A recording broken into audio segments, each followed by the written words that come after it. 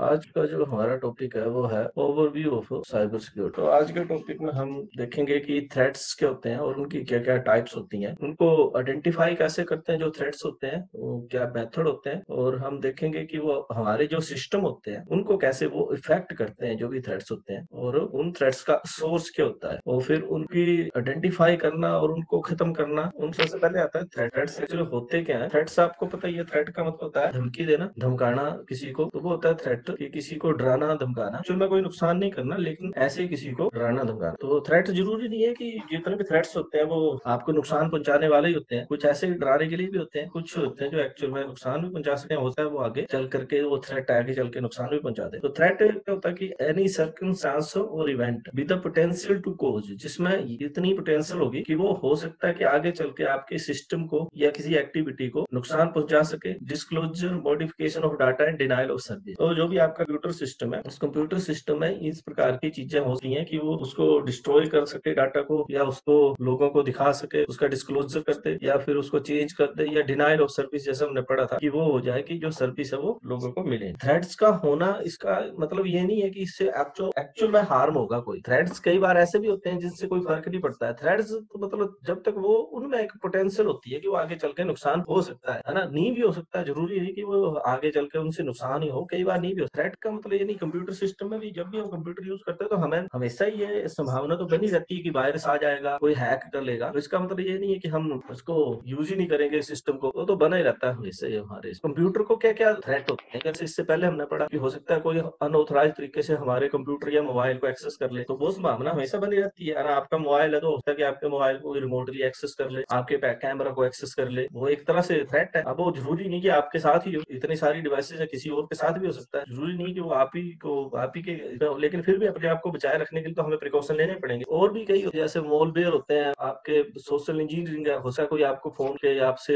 ATM card की detail ले रहा हो या स्पैमिंग कर रहा हो, तो ऐसे मतलब ये थ्रेट्स हमेशा हमारे सर पे मंडराते रहते हैं। नेक्स्ट आता है हमारा कैटेगरीज ऑफ थ्रेट्स। थ्रेट्स जो होते हैं उनकी अलग अलग सी कैटेगरी हमने क्लासिफिकेशन करी होती है। तो जो मोस्ट पॉपुलर क्लासिफिकेशन है उसमें आता है, सबसे पहले आता है 3 जनरेशन। एक्चुअली फर्स्ट जनरेशन में जो पहले होते थे, जैसे वायरस होते थे, हम वायरस क्या करते थे कि ईमेल में वायरस भेज देते थे किसी को, फिर वो कोई बंदा उस ईमेल की अटैचमेंट को या पिक्चर को कोई इमेज भेज दी, उसको ओपन करता था तो फिर वो उसके सिस्टम को इन्फेक्ट कर देता था। सेकंड जनरेशन में वैसे अच्छे आने लग पड़े, फिर ई वायरस वाला बड़ा कॉमन हो गया, तो लोगों ने सभी ने अपने अपने कंप्यूटर के ऊपर एंटीवायरस सॉफ्टवेयर रख लिए, तो फिर वो इतना ज्यादा इफेक्टिव नहीं रहा, लोग अवेयर हो गए कि ऐसे वायरस आ जाते हैं। तो फिर सेकंड जनरेशन में आए, इसमें थोड़ा सा उसको और अच्छा बनाया गया ताकि लोगों को पता नहीं चले। उसमें ऑटोमेटेड टूल, वॉर्म्स अटैक बनाने पड़े, या फिर ह्यूमन इंटरेक्शन से लोगों से जानकारियां निकलवा लें सोशल इंजीनियरिंग के थ्रू। इसमें फिर रेप्लिकेशन और आइडेंटिफिकेशन जो है वो थोड़ा सा और सोफिस्टिकेटेड बनाया गया है ताकि उसका डिटेक्शन नहीं हो, जो भी सॉफ्टवेयर पहले डिटेक्ट कर लेते थे उनके थ्रू डिटेक्ट नहीं हो। फिर बाद में ये भी थोड़े कम हो गए। अब आपके थर्ड जनरेशन के जो थ्रेड्स हैं, इसमें जो वायरस है या ट्रोजन है, उन दोनों को मिला जुला करके एक थ्रेड्स बनाया जाता है। तो ये उन हिडन वेलनरेबिलिटीज को एक्सप्लॉइट करता है। मतलब आपका जो ऑपरेटिंग सिस्टम है या हार्डवेयर, अगर उसमें कुछ मतलब कोडिंग करते टाइम कोई ऐसी वेलनरेबिलिटी छूट गई है, कोडर से छूट गई है, बनाने वाले से छूट गई है, तो उन वेलनरेबिलिटीज को एक्सप्लॉइट करते हैं। तो इससे फिर आप दूसरा ये वाईफाई वगैरह जो है, वायरलेस नेटवर्क होते हैं, लोग किसी भी फ्री वायरलेस नेटवर्क से कनेक्ट हो जाते हैं। कि जैसे आप देखते हो ना कि कहीं भी गए और बस स्टैंड पे गए, कहीं पर गए, या कहीं आपको ऐसे ओपन वाईफाई नेटवर्क जो वो मिल गया, तो आप उससे कनेक्ट होने की कोशिश करते हो, तो वहां भी एक खतरा बना रहता है। जो भी आप लेन देन करते हो ऐसे अनसिक्योर नेटवर्क से, तो उसको वो पकड़ लेते हैं इससे। तो अब ये नई नई टेक्नोलॉजियों के हिसाब से नए नए टाइप के अटैक जो वो आ गए, तो मेनली ये आपके तीन प्रकार के आते हैं। तो फर्स्ट जनरेशन, सेकंड जनरेशन तो है नहीं आजकल, ये थर्ड जनरेशन वाले हैं, यही चले हैं। नेक्स्ट आते हैं फिर आपके एक open web application security project है। इन्होंने कुछ थ्रेट आइडेंटिफाई करे हैं जो आजकल के इसमें यूज होते हैं। जैसे इनके नाम है ये इंजेक्शन, क्रॉस स्क्रिप्टिंग वगैरह, ये इंटरनेट में ऊपर ज्यादातर यूज होते हैं। जैसे इंजेक्शन है तो ये एसक्यूएल इंजेक्शन होता है, वेबसाइटों के ऊपर जो डाटाबेस होता है, तो ये उन्होंने एक लिस्ट कंपाइल करी हुई है जो ज्यादातर जो वेब के ऊपर आजकल अटैक होते हैं, वेबसाइटों के ऊपर जो अटैक होते हैं वहां पर ये यूज होते हैं। तो इनसे तो हमारा कोई वैसे जनरल यूजर का नहीं है। और एक ये माइक्रोसॉफ्ट वालों ने एक कंपाइलेशन करी है, माइक्रोसॉफ्ट ने भी अपना एक स्ट्राइड करके बनाया हुआ है, तो इसमें भी इन्होंने बताया कि किस किस प्रकार के अटैक मेनली हो सकते हैं। तो इन्होंने जैसे स्ट्राइड के फुल फॉर्म जो है वो ये है, STRIDE for spoofing, tampering, रिप्रोड्यूशन, information disclosure, denial of service, elimination of privilege. Spoofing identity में क्या आता है कि जब कोई यूजर की आइडेंटिटी को यूज करता है, जैसे किसी और का यूजर है वो पासवर्ड यूज करके ही सिस्टम को एक्सेस करता है, तो उसको स्पूफिंग बोलते हैं। टेम्परिंग विद डाटा, जो डाटा उसको क्या करना, उसको मॉडिफाइड करना, उसमें चेंजेस करना। रिप्रोड्यूशन ऑपरेशन होता है कि जिसमें हम क्या करते हैं कि ऐसा काम करते हैं, कोई इलीगल ऑपरेशन करते हैं सिस्टम के साथ जिसको कोई फिर पकड़ नहीं पाए, हम उसमें ऐसे चेंजेस करते हैं कि थोड़े से चेंजेस कर देंगे जो कि करने नहीं चाहिए, लेकिन और वो आइडेंटिफाई भी नहीं हो। इन्फॉर्मेशन डिस्क्लोजर में क्या होता है कि आप जो भी इन्फॉर्मेशन होती है कहीं पर स्टोर, जो सीक्रेट होती है, यूजर की इन्फॉर्मेशन होती है किसी भी प्रकार की, उसको आप पब्लिक में छोड़ दो, इंटरनेट के ऊपर छोड़ दो। जैसे डिनाइल ऑफ सर्विस तो हमने पढ़ा ही है कि जो आपका वैलिड यूजर है वो सर्विस को यूज नहीं कर पाएंगे, तो बाकी लोग ही उस सर्विस को हैक कर लेंगे, उसी को वो बिजी रखेंगे उसी में। एलिवेशन ऑफ प्रिविलेज होता है कि जैसे कोई यूजर है उसको ये ऑथराइजेशन नहीं है कि वो उस पर्टिकुलर फाइल को या पर्टिकुलर एप्लीकेशन को यूज कर सके, तो वो क्या करेगा, वो अपने प्रिविलेज ले लेगा और फाइल को भी एक्सेस कर देगा। नेक्स्ट हमारा टॉपिक है कि आइडेंटिफिकेशन कैसे करते हैं इन थ्रेट्स की। इससे पहले कि आपको ये थ्रेट्स एक्चुअल में नुकसान पहुंचाए, आप सिस्टम को गड़बड़ करें, तो इनको हम आइडेंटिफाई कैसे करते हैं। तो आइडेंटिफिकेशन जो होती है वो फर्स्ट जो भी सिक्योरिटी, जैसे हमने पिछले चैप्टर में देखा कि इन्फॉर्मेशन सिक्योरिटी फर्स्ट फ्रेमवर्क होता है, इंफ्रास्ट्रक्चर होता है। तो अगर वो आपने स्टैब्लिश करा अपनी फर्म में, तो उसमें हम फिर उनका यही काम होता है कि हमारे सिस्टम को किन किन चीजों से खतरा है। सबसे पहले तो ये आइडेंटिफाई करना कि जिन जिन चीजों से हमारे सिस्टम को खतरा है ना, थ्रेट्स है, उसको फिर हमने उसके लिए प्लानिंग करनी कि कल को सच में ही अगर ये खतरा आ जाता है, सच में कल को ऐसी कुछ बात हो जाती है, तो हमारा सिस्टम कैसे रिस्पॉन्ड करे। तो ये फर्स्ट एसेंशियल स्टेप होता है सिक्योरिटी प्लानर के लिए कि हम आइडेंटिफाई करें कि हमें क्या क्या थ्रेट्स है, क्या क्या नुकसान होते हैं। तो उनका थ्रेट्स का आइडेंटिफिकेशन करना और अपने सिस्टम को देखना कि हमारा सिस्टम जो कितना वेनरेबल है, मतलब उन ऐसे थ्रेट्स के निपटने के लिए उसके पास है सब कुछ कि वैसे ही वो एक्सपोज्ड है पहले से ही, मतलब वेनरेबिलिटीज हैं उसके, तो हम वो टेस्टिंग वगैरह से या इंस्पेक्शन वगैरह से उन चीजों को हम आइडेंटिफाई कर सकते हैं, अपने सिस्टम को टेस्ट कर सकते हैं कि हमारे सिस्टम में ये ऐसा तो नहीं कि ये वायरस घुस जाए। तो हम टेस्ट करके देखेंगे कि वायरस आ जाता है तो हमारा सिस्टम उसको कैसे रिस्पॉन्ड करता है, उसको पकड़ भी लेता है कि नहीं पकड़ लेता है, या हम जो भी तरीके अपना रहे हैं, जैसे हमारी इंफॉर्मेशन को एक्सेस कर सकता है या अपने प्रिविलेज खुद ही एलिवेट कर सकता है कि नहीं कर सकता। तो ऐसे हम खुद ही टेस्टिंग करके देखते हैं। जो हमारे पास जो तरीका होता है वो दो हमारे पास मेथड होते हैं जिनके थ्रू हम थ्रेट्स को आइडेंटिफाई करते हैं। वो दो मेथड होते हैं, प्रोबिंग और स्कैनिंग। प्रोबिंग क्या होता है कि इसमें हम सिस्टम एक्सेस करते हैं, पहले से हमें लगता है कि ये वीक लिंक है हमारे कंप्यूटर सिस्टम में, ये वीक पॉइंट है, उन वीक पॉइंट को हम खुद ही एक्सप्लोर करने की कोशिश करते हैं। से हमें पता चल जाता है कि अगर हम खुद ही उनको एक्सेस कर पाते हैं उन वीक पॉइंट्स के थ्रू, तो हमें पता चल जाता है कि सच में यहाँ से भी अटैक हो सकता है। तो मुझे लगता है कि हमारे सिस्टम में यहाँ पर कुछ गड़बड़ है। प्रोबिंग में हम जो भी हमारे सिस्टम की वेनरेबिलिटीज होती है, उन वेनरेबिलिटीज को हम खुद ही एक्सेस करने की, अननोन बंदे जो होते हैं उनसे एक्सेस करने की कोशिश करते हैं। तो ज्यादातर जो सॉफ्टवेयर कंपनी जो होती है, बैंक वगैरह होते हैं, तो ये हैकर्स को खुद बुलाते हैं, तो इनाम रखते हैं कि अगर आप हमारे सिस्टम के अंदर एक्सेस कर सकोगे तो हम आपको इतने डॉलर का इनाम देंगे, इतने डॉलर का इनाम देंगे। तो उससे उनको पता चल जाता है कि अगर कोई हैकर उसमें एक्सेस कर लेते हैं वो, तो उनको अपने सिस्टम की जो भी गड़बड़ होती है, गलतियां होती हैं, उनका पता चल जाता है समय से पहले ही, इससे पहले कि वो सिस्टम को यूज करना शुरू करें। तो ऐसे एथिकल हैकरों को टाइम टू टाइम वो खुद बुलाते हैं, प्रोजेक्ट देते हैं कि आप हमारे सिस्टम में एक्सेस करके दिखाओ। तो जैसे वो एक्सेस करते हैं फिर उसके बाद उन्हें पता चल जाता है कि हमारे सिस्टम में यहाँ ये कमी है, तो इस कमी का यूज करके लोग एक्सेस कर सकते हैं। तो इससे पहले कि मतलब लोग एक्सेस करें, आप खुद ही एक्सेस करने की कोशिश करोगे। मतलब इसको इस तरीके से समझ सकते हैं कि आपने घर बनाया और घर में आपने ऊपर एक खिड़की रखी, उसमें एक आपने दरवाजा जो है वो ऐसे लगाया, तो आपने बोला यार ये घर से काफी ऊंचाई पर है, यहाँ पर तो चोर पहुंच ही नहीं पाएंगे, तो इसमें बड़ा मजबूत सरिये सुरिये लगाने की जरूरत नहीं है। फिर आप बोलोगे यार सच में देखते हैं चोर पहुंच भी पाते हैं कि नहीं, तो आप किसी गांव के लड़के को बोलोगे कि यार इस खिड़की से चढ़ के दिखा, अंदर मेरा कुछ रह गया। तो अगर उस लड़के ने कामयाब हो गया वो चढ़ने में और घुस गया वो उस खिड़की के अंदर, तो इसका क्या मतलब होता है, फिर मर्फी लॉ यूज होता है। मर्फी लॉ याद है, मर्फी लॉ बताया था आपको। मर्फी लॉ क्या बोलता है कि अगर कोई एक व्यक्ति किसी काम को कर सकता है तो उस काम को दुनिया का कोई भी दूसरा व्यक्ति भी कर सकता है। तो मर्फी लॉ बोलता है कि अगर अगर एक बंदा ना वो उस खिड़की के ऊपर चढ़ गया ना, तो दुनिया का और व्यक्ति जो है ना बाकी सारे चढ़ सकते हैं। तो ऐसा नहीं है कि कोई व्यक्ति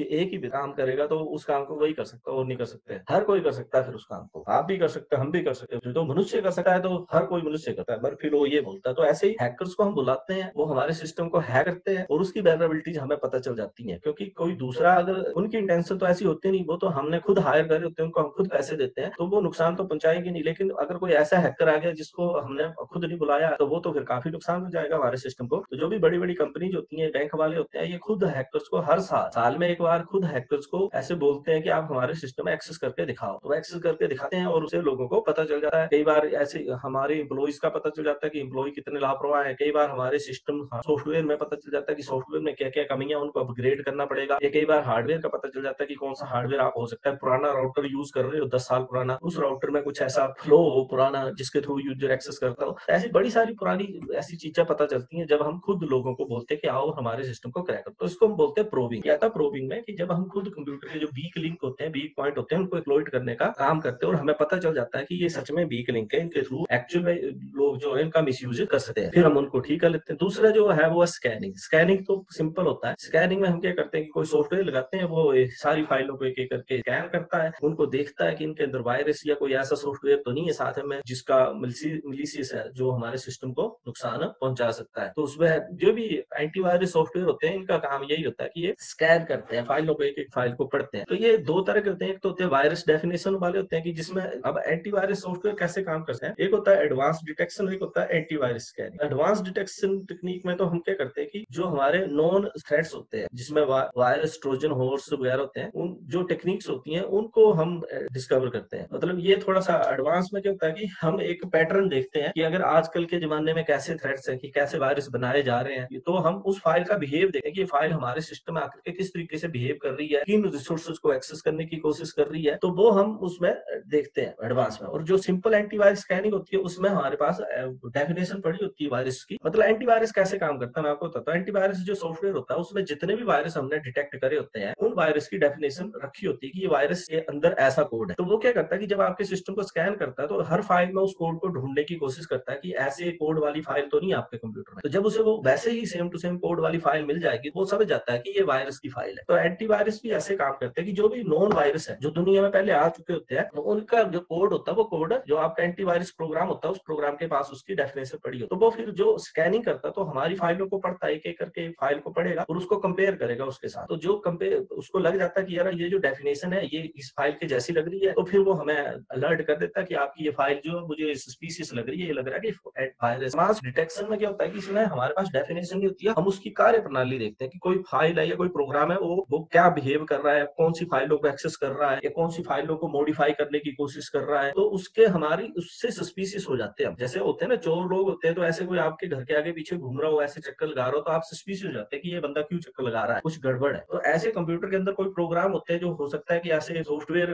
को एक्सेस करने की कोशिश कर रहा है, उनके आगे पीछे घूम रहा है। तो फिर हम सोचते हैं कि ये सॉफ्टवेयर जरूर कुछ काम तो कर नहीं रहा है, ऐसे ही फोनों को एक्सेस करने की कोशिश कर रहा है। तो उससे फिर हमें थोड़ा सा आइडिया हो जाता है। तो ये इसके मतलब सॉफ्टवेयर होते हैं वो ही कर देते हैं, हमें खुद कुछ करने की जरूरत नहीं पड़ती है। तो ये तो हुए हमारे वायरस को कैसे आइडेंटिफाई करते हैं। तो इसके अलावा नेटवर्क स्कैनिंग भी होती है। ये तो नेटवर्क स्कैनिंग में क्या होता है कि जो हमारा नेटवर्क के ऊपर लेन देन होता है, उसमें भी कई बार लोग हमारे इसको एक्सेस करने की कोशिश करते हैं। तो इसमें हम पोर्ट स्कैनिंग होती है, आईपी एड्रेस मैपिंग होती है, उसके थ्रू इंटरनेट के ऊपर कोई हमारे कंप्यूटर में एक्सेस करने की कोशिश करता है हमारे बिना पूछे। हमने किसी से डाटा मांगा नहीं, लिया नहीं, और वो जबरदस्ती हमारे कंप्यूटर को डाटा सेंड कर रहा है, या हमारी कोई पोर्ट ओपन है तो उस पोर्ट में घुसने की कोशिश कर रहा है, तो हमें उससे पता चल जाता है कि ये भाई साहब जो है वो ये कुछ सस्पिशियस एक्टिविटी कर रहे हैं। तो हम हमारी जो इंटरनेट से जब हम नेटवर्क से जुड़े होते हैं, तो हम ये पोर्ट स्कैनिंग, नेटवर्क स्कैनिंग भी हम करते रहते हैं, जिससे हमें पता, तो ये काम हमारी फायरवॉल कर देती है। तो ऐसे सॉफ्टवेयर बने इन सब चीजों के लिए, जो कि एक्टिवेट होने चाहिए और अप टू डेट होने चाहिए। अगर पुराना यूज कर रहे हैं तो कई बार हम वो नई थ्रेड्स जो होती हैं, जो नई टेक्नोलॉजी होती है, उनको वो आइडेंटिफाई नहीं कर पाते हैं। तभी बोलते हैं कि सिस्टम को हमेशा अप टू डेट रखना चाहिए। अगला है modus operandi of threats attacking system. Modus operandi मतलब इनका काम करने का क्या तरीका होता है, ये थ्रेट्स जो वो कैसे आपस में मिलजुल करके काम करते हैं हमारे सिस्टम को अटैक करने के लिए। अटैक जो होता है वो आपका 3 फेजेस में होता है। तो मोडस ऑपरेंडी मतलब ये बड़ा कोऑर्डिनेटेड होता है, 3 फेज होते हैं इसके। सबसे पहला फेज होता है इन्फेक्शन ऑफ ए होस्ट। सबसे पहले होस्ट को इन्फेक्ट करना, मतलब जिसको हमने, जिस सिस्टम को हमने एक्सप्लॉइट करना है, पहले तो उसके अंदर हमने एक्सेस गेन करनी है, तो इन्फेक्ट कर दिया। उसके बाद अकम्प्लिश इट्स गोल, फिर हमारा जो गोल है कि हमने क्या काम करना उसके ऊपर जाकर के वो करना पूरा। और थर्ड आता है हमारा फिर आगे जाना। मतलब वायरस,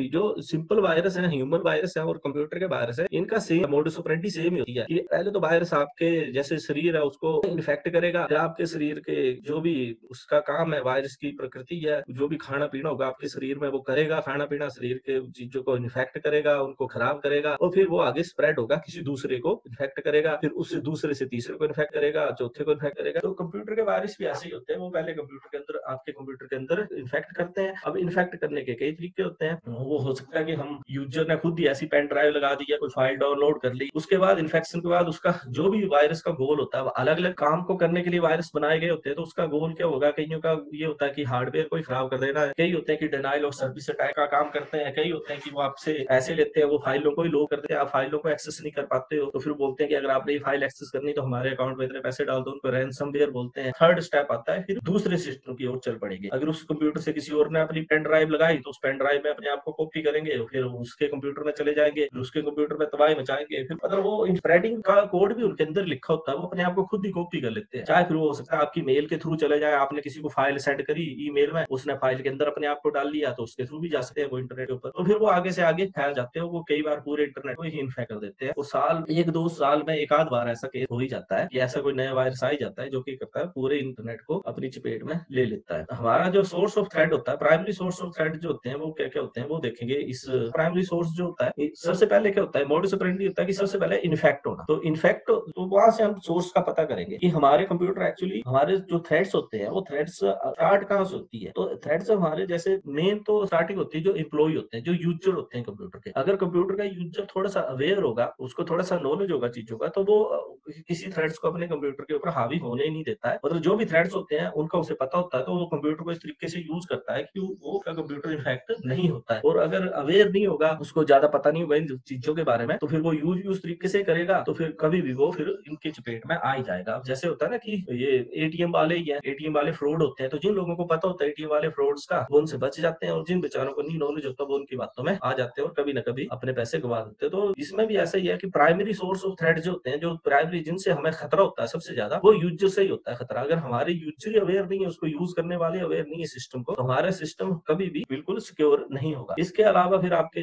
और जो ये होते हैं नेचुरल डिजास्टर, हमने पढ़ा ही था कि बाढ़ बाढ़ वगैरह आ जाए, तो नेचुरल डिजास्टर में ऐसी चीजें हो सकती हैं जिनका हम अब तो चलो हमें पता चल जाता है, अब तो बड़े अच्छे सैटेलाइट हो गए, तो पहले से पता चल जाता है कि 2-3 दिन, एक हफ्ता भर पहले से पता चल जाता है चीजों का। अर्थक्वेक वगैरह का नहीं पता चलता, तो उन थ्रेट्स के लिए भी हमें प्रिपेयर रहना पड़ता है पहले से कि अगर अर्थक्वेक वगैरह या ऐसा कुछ चीज होती है तो हमने उससे कैसे निपटना है। इनको देखेंगे अब डिटेल में। ये जो आप चित्र देख रहे हो कि ह्यूमन में मेल्सिस, नॉन मेल्सिस के टाइप के आते हैं। तो कुछ ह्यूमन जो होते हैं जिनकी मेल्सिस मतलब जिनकी इंटेंशन पहले से गलत होती है, नॉन मेल्सिस की मतलब वो बेचारे बेवकूफ होते हैं, उनको पता ही नहीं होता है वो क्या कर रहे हैं। तो मेल्सिस में क्या होते हैं कि ऐसे लोग दो तरह के होते हैं। इसमें तो एक तो अपने लोग होते हैं जो कंप्यूटर को यूज कर रहे होते हैं, और वो यूज करने वाले ही कंप्यूटर को नुकसान पहुंचाते हैं। वो होते हैं ना कि अपनी ही थाली में छेद करते हैं। एक तो वो होते हैं कि जैसे किसी कंपनी में काम कर रहे हैं और वो नाराज है अपने बॉस से, खुद ही कंपनी को नुकसान पहुंचाने की कोशिश करेंगे। और दूसरे होते हैं जो आउटसाइडर होते हैं, आउटसाइडर जैसे हैकर हो गए, क्रैकर हो गए, जो आपके कंप्यूटर में एक्सेस करके कुछ इन्फॉर्मेशन चोरी करना चाहते हैं। तो ये मेल्सिस दो टाइप के आ जाते हैं। नॉन मेल्सिस की तो बात ही क्या करें, ये होते हैं महामूर्ख लोग, ये इनको कुछ पता ही नहीं होता दिन दुनिया का। तो ये मतलब इनको नुकसान पहुंचाने की इनकी कोई इंटेंशन नहीं होती है, लेकिन इन्फॉर्मेशन की